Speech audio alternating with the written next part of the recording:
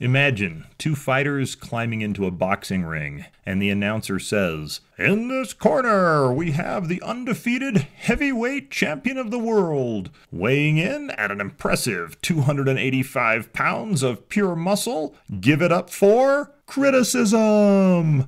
And the crowd roars its approval. Then the announcer says, "And in the other corner, weighing in at 112 pounds?" His voice dropping suddenly as he sounds confused. "We have the challenger, gratitude." Now, what if I told you that gratitude wins this fight every time? Curious how this could be? Well, stay tuned.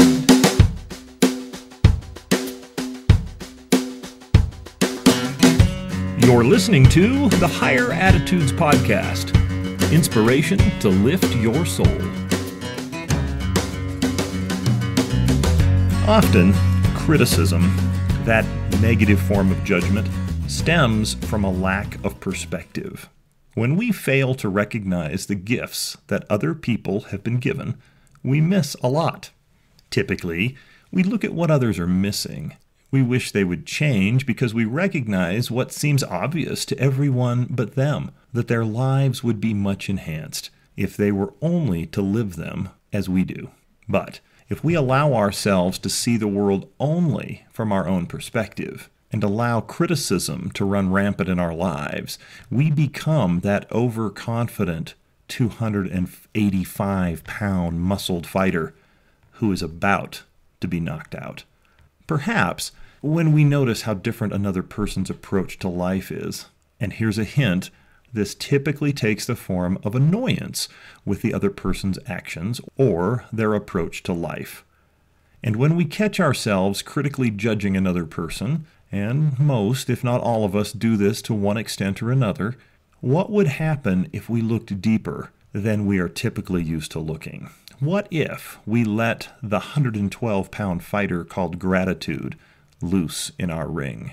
Would gratitude knock criticism out of our lives? The gifts of others are easy to see when they shine brightly on a stage, or on a sports field, or a court, or on a movie screen, whether it's sized from massive all the way down to handheld.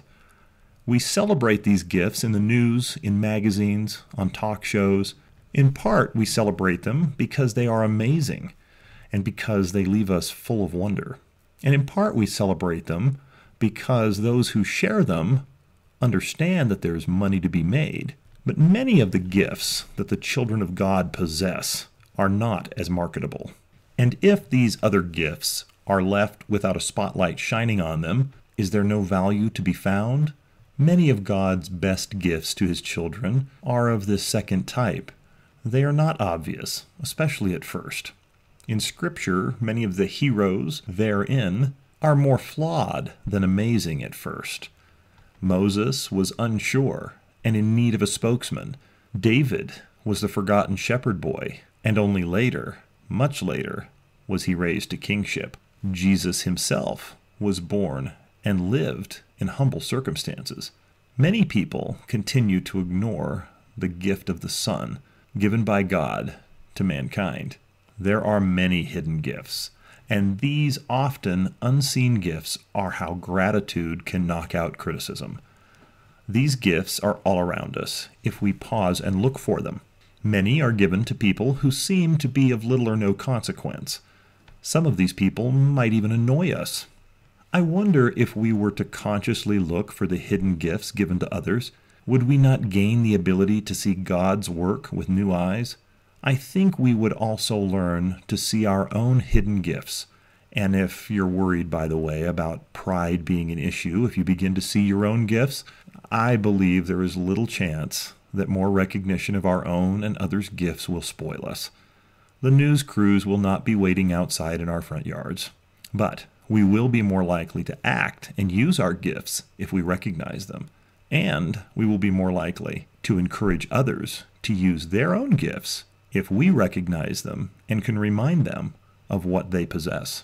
Now, I'm not usually one for making resolutions in January.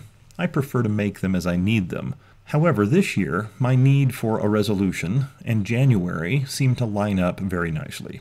So, I resolve to look deeper to discover the gifts of others.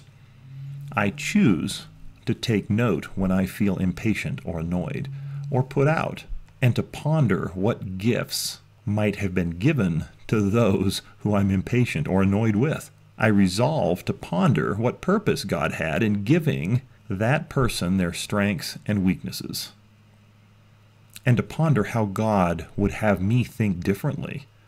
I commit to pause and wait if understanding doesn't come immediately. And finally, I commit to keep trying when I don't feel anything is changing.